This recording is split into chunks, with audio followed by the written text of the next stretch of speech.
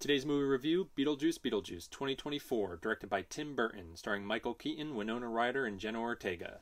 Quick synopsis.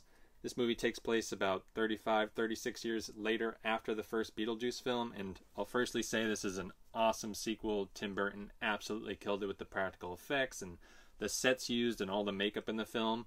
Michael Keaton is phenomenal as Beetlejuice once again. It's almost like he filmed the first one yesterday. He absolutely kills it. So we follow kind of Beetlejuice's ex-wife in the afterlife, and she's some sort of soul sucker, and there's all these other little intricate stories throughout, and Jenna Ortega gets taken to the afterlife. Beetlejuice is trying to marry Lydia Dietz again, and there's a lot that happens, but it is fantastic. I really enjoyed it. It's really funny. Like I said, Tim Burton, this is one of his best films in a long time. This is an 8.2 out of 10. Check it out.